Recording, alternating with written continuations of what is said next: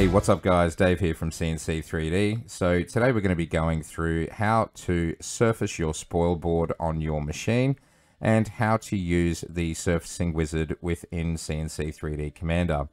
So we've just got one of our QB2 CNC machines out on our factory. It's currently connected up to our local Wi-Fi network here on this IP address. So the first step is for you to actually connect up to your machine.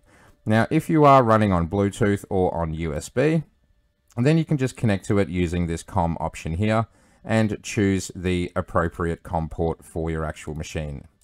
But for this video, we're going to connect to one of our QB2s, which is currently on our network. So let's just connect up to it here. And the first thing that we want to do is go into the spoil board surfacing wizard. So if we click on the create button at the top here, you'll see that the top left-hand link is for the spoil board surfacing wizard. So let's just click on that. I'll just bring this into view here. Now we have got some basic instructions on the left-hand side here of exactly what to do to generate your surfacing job. So we're going to go through some of the options that you can choose from. So the first one here is the cutter diameter. So it's a good idea just to double check exactly what your cutter diameter is. In this case, it's one of our 22mm surfacing bits that we do provide with our machines for the purposes of surfacing your spoil board. Now the next option under here is the step over.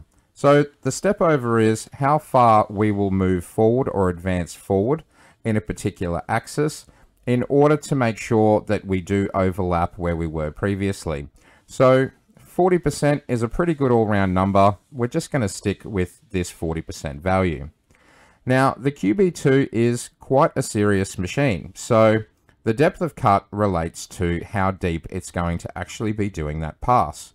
So 0.5 would probably be better for a U-carve CNC, but for our QB2, we're going to do a full 1mm pass for the actual surfacing wizard.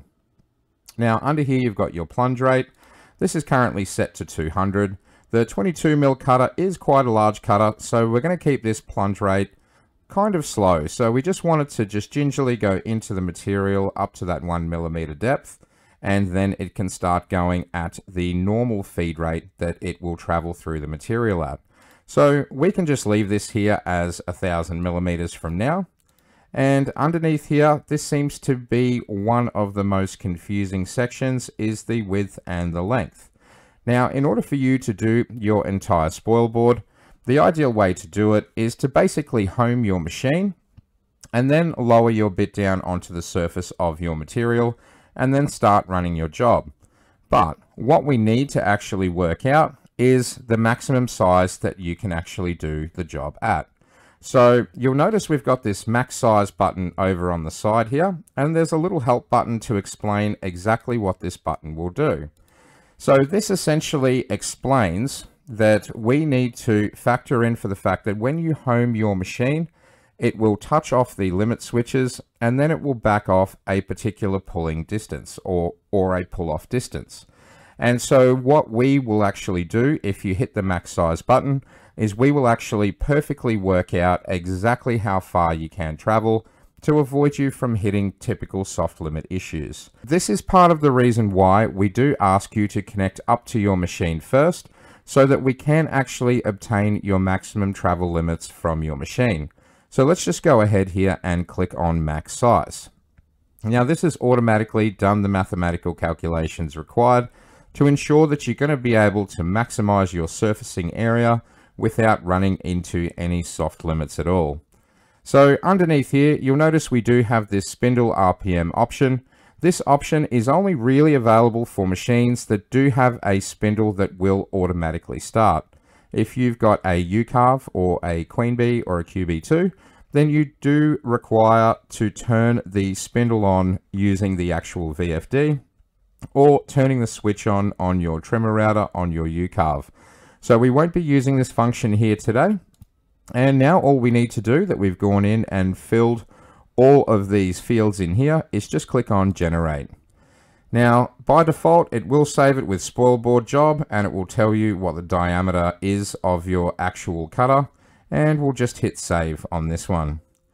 Now that we've gone ahead and saved that, we're just going to close out of the wizard and then close out of the creation tools. And basically, we're going to follow the normal procedure that you would do for uploading a job onto your Nighthawk over Wi-Fi. If you are on Bluetooth, then you will just need to go through the standard load job function at the top here and run it like you would any other normal job. But because we are on Wi-Fi, we're going to be going into upload job here. We're going to choose our spoilboard job from this list and then click on open. So that has now successfully uploaded onto our Nighthawk. And if we take a look through the list of jobs here, we should actually find the job sitting here in the list. So there it is there, spoilboard job, 22mm diameter. So now what we're going to do is we're going to go over to our machine and we're actually going to go ahead and surface this bed. So let's go and do that now. Alright, so what we're going to be doing, we've just gone ahead and we've installed our 22mm surfacing bit into our machine, and we've just gone ahead and homed our machine. So basically we're in the home position here. So to do that in Commander, you just have to hit the home machine button, and that should take it to the front left-hand corner of your machine, depending on the orientation that you have it configured to home to. Once we're in the home position, what we can do is we can grab a permanent marker and we're just going to put some lines all over our bed just so we can see exactly which sections of the bed have actually been surfaced. So let's go do that now.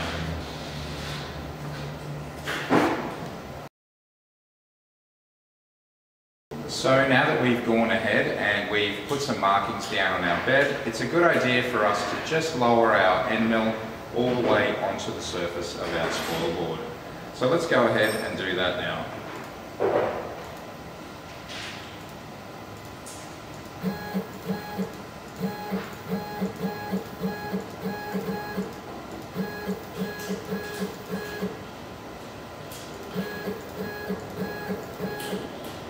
So now that we're getting close, we're just going to reduce our distance down to 1mm, and we're going to use a piece of paper to actually go ahead and make sure that we're just brushing up along the bottom of the machine.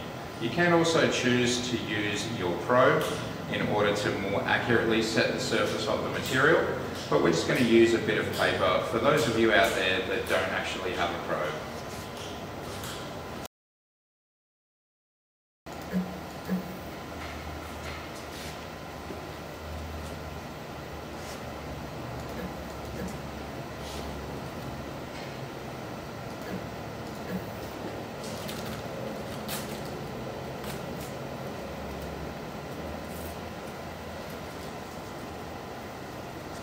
And so now we definitely have our surfacing tool directly on our bed, which means we're pretty much good to go ahead now and essentially start this job.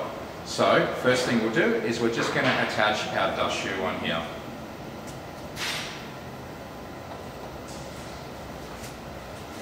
If you don't have a dust shoe, that's perfectly fine, but just keep in mind that when you do have an MDF spoilboard, you might get quite a lot of dust that's generated, and having a good dust shoe on there will actually be very, very beneficial for you, rather than spreading all of the sort of powderish warp that MDF produces all over your workshop.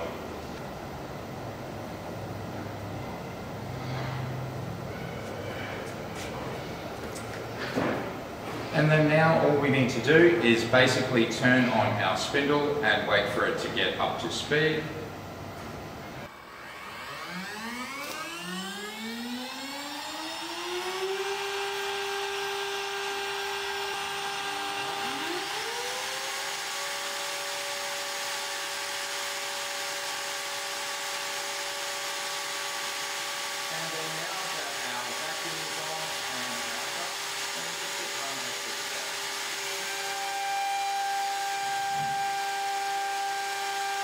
A few minutes later.